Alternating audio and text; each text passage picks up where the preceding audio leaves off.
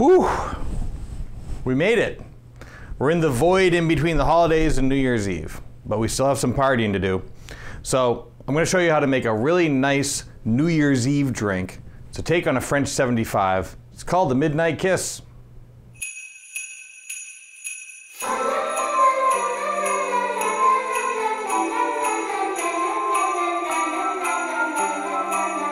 In a shaker full of ice, please add the following. 1.5 ounces of gin. We're gonna use Bimini. A 1/2 ounce of Canton ginger liqueur.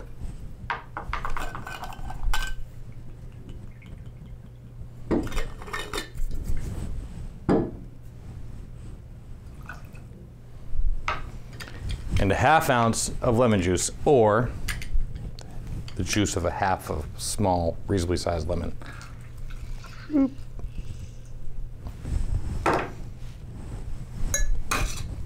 Let's give that a vigorous shake.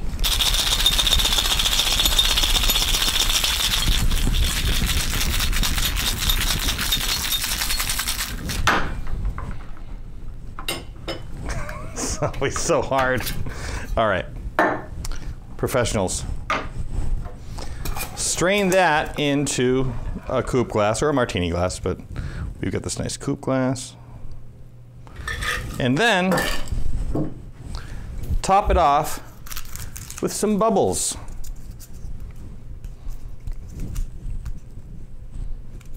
Oh my God. Don't edit this out. Let them watch me suffer. I should know better. I've opened 5,000 bottles of champagne, at least. Opa.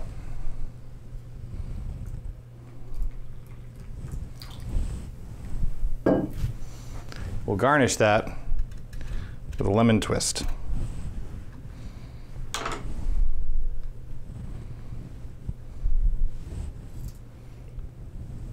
Happy New Year, everyone.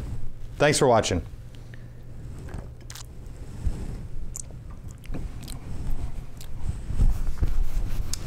It's a nice, light, refreshing drink to ring in the new year. I love Bimini gin.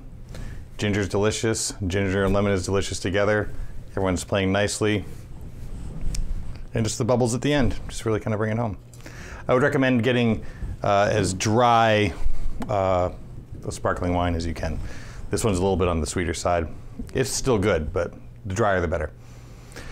So I guess that's it for 2023. Again, thanks for watching. We'll see you on the next season on Happy Hour, brought to you by Maine Spirits. You can learn more about this drink and many other drinks at mainspirits.com. You can download their app for your smartphone. That's a smart move. Why?